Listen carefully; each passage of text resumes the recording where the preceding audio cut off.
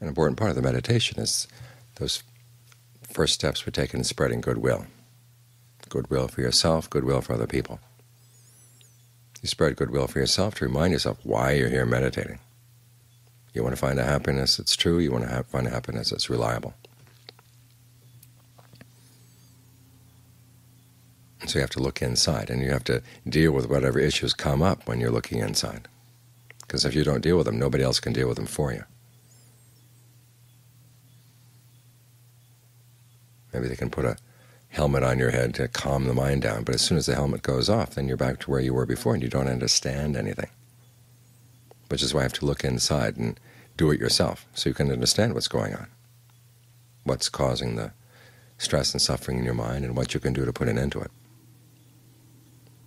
We also spread thoughts of goodwill to others, in fact, all others. And that's so we can learn how to trust ourselves in another way. We want to make sure our happiness doesn't harm anybody. We're not going to look for happiness in any way that's going to damage anybody else. And if you have limits on your goodwill, that means there are limits on how much you can trust yourself. Because the people for whom you can't feel goodwill, those are the ones that you could probably damage, you could probably mistreat very easily. So it's important that you get your motivation straight. We're looking for a harmless happiness, a happiness that doesn't harm ourselves, a happiness that doesn't harm anybody else. That's why we're here.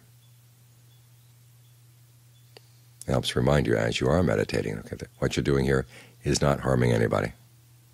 Even the times when it feels frustrating, you say, well, maybe today's not a good day to meditate, better do something else. Don't think that way. The fact that you're meditating means that you're doing something good right there. At the very least, you're avoiding harm. And you have an opportunity to watch the mind that's not settled down. Stay with the breath. That gives you a good, comfortable place to stay, as you can watch these other things and realize, okay, I don't have to side with those, I don't have to identify with them. Just watch them until you can figure them out.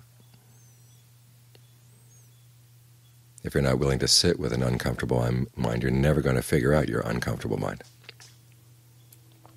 So find at least one little corner where you can be comfortable, and that's one place to do it, is to start thinking thoughts of goodwill for yourself and for other people.